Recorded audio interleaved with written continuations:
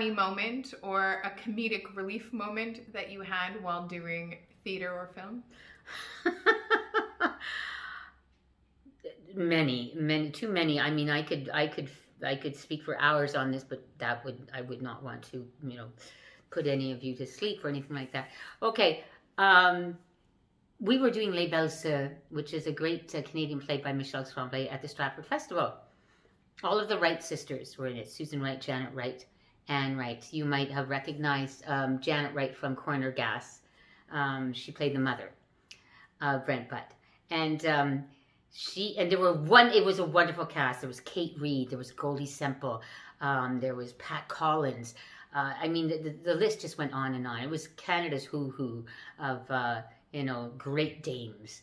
And sometimes during the middle of the play, you see these were very tough women. Like, you know, they lived in sort of inner city Montreal, and she wins 1 million stamps, and she's going to have a stamp pasting party, and everybody starts to steal her stamps. But sometimes Janet was very naughty, and there was one bit in the play where Susan says, "What's going on over here?" And she comes out and she says, "What's going on? What are you talking about?" She thinks obviously that we're stealing stamps, and they were.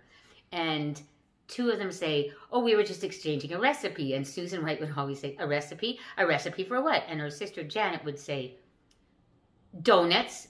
Well, it was supposed to be chocolate pudding, and the other person would say pecan pie, but they were supposed to say the same thing. So every night she changed it. Every night it was like Yorkshire pudding, you know, just anything. And so what would happen is we would all corpse, which is a phrase in the theater, which means when you crack up and you laugh. And it was very, very difficult because all you could see were our shoulders going like this, right? And it's very unprofessional, but it was very funny, and I think the audience knew what was happening, and they had a good time too. That was just one of many. There are so many. I remember making Rennie Ohashi laugh when we were doing The War Between Us. He was the cameraman, and Rennie is all about the artistry and creating the perfect picture and creating, like, you know, just the perfect colors, and so it almost looks like a painting.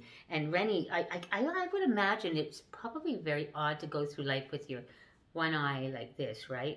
Like you know, you're always looking through a lens, right? And he never laughed. He never laughed. He'd always look up, and as the actor, you thought, was it something I did? Was it something I didn't do, right? And he would always go, oh. And finally, you know, I asked the director what was wrong. She goes, that's just Randy trying to get a shot. Don't worry, he's not paying any attention to you. And he was always worried because at the end of the day, the sun would start to go down. He'd be like, oh, we're losing the sun. We're losing the light. We're losing the light. So the next morning was about 7:30, and I'm a bit of a joker, and I got on set. I mean, it's 7:30 in the morning, and I got on set, and I said, "Go, go, go, go, go, Wendy, we're losing the light, we're losing the light, we're losing the light." And everybody cracked up, and he actually laughed. And you have to, he reminded me of David Suzuki a bit, and he actually giggled. And afterwards, all of the crew kept coming up to me saying, "You made Wendy laugh. I mean, how did you do?" I mean, I guess this was a phenomenon. I don't know, but it was very funny to see such a intense, quiet man actually giggle. You know, there's so many. I don't know. There's embarrassing moments too.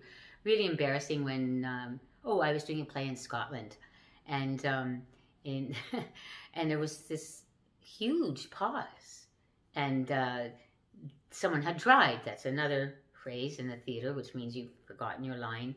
And I thought, my goodness, like, how rude! Like, this is an awfully long pause. What is going? Who could it be? It was me, and I didn't realize it. And everyone, all the other actors, were looking at me like trying to will it out of me. And I was thinking, what's wrong with their faces? Why are their eyebrows all twitching?